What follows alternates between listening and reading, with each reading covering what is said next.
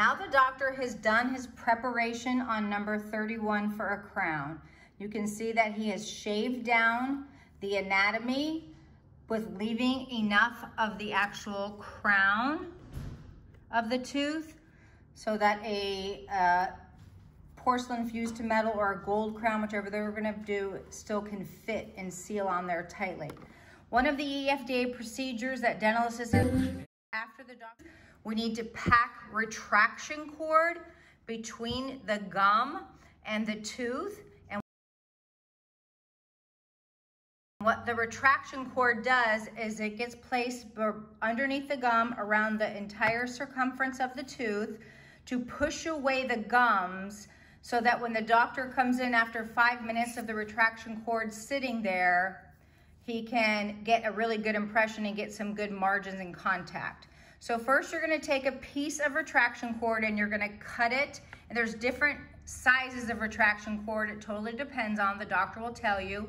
And you're just gonna cut a piece off to the length that will fit around the circumference of the tooth. And you always wanna leave a little bit of a tail hanging out, so when the doctor comes in, he can just pull it out, and then you take the permanent impression to send to the lab to make the crown.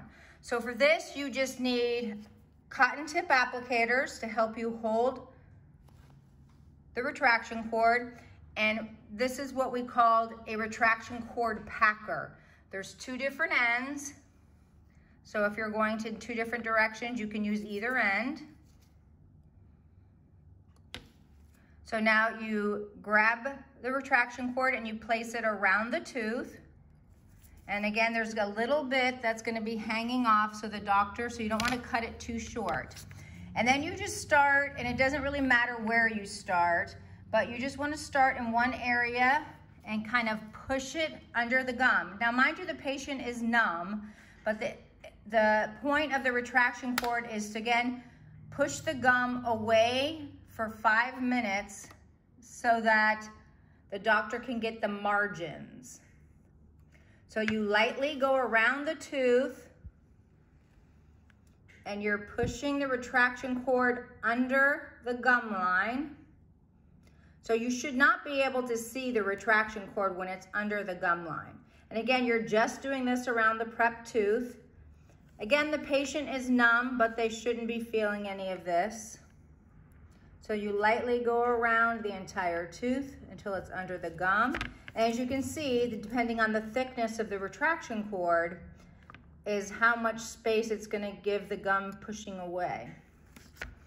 So she's just working her way around, and there's a perfect angle of how the retraction cord, you can't see it anymore, but it is under the gum, but you're leaving a little piece out, so it's easy for the doctor to come in and grab, and he will pull it out after 5 minutes before he takes the final impression to send to the lab.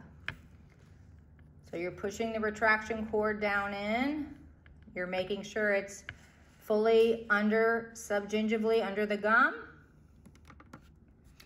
Now, retraction cords come either with a vasoconstrictor already on them, which a vasoconstrictor, helps stop the bleeding. So again, he can get a good impression.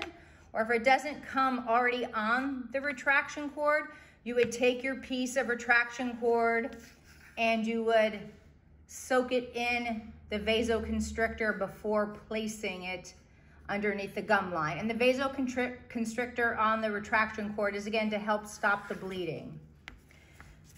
Now, dental assistants are not technically allowed to place retraction cord if it has a vasoconstrictor on it. That is in the statutes that the Florida Board of Dentistry has issued. You can place the retraction cord if there is not a vasoconstrictor in it, and you would just need to check with your doctor on what he will allow you to do and what type of retraction cord you are using. So again, this sits in there for about 5 minutes to kind of stop the bleeding and push the gum away. After about 5 minutes, the assistant's going to be getting ready to take the permanent impression, and then to remove the retraction cord, you simply take your cotton pliers, because remember, you've left a little tail piece out, and you can just pull it out. Now, if you were to push everything under the gum line, it would be very hard for you to get it out and find the piece, which is why you leave a little tail. And even on the Typodon, you can see it's left a little space in between the tooth and the gum, which is the point of the retraction cord, so that when the doctor takes the final impression, he can get good margins, and the margins are the bottom of the prep. So that's how we place and remove retraction cord.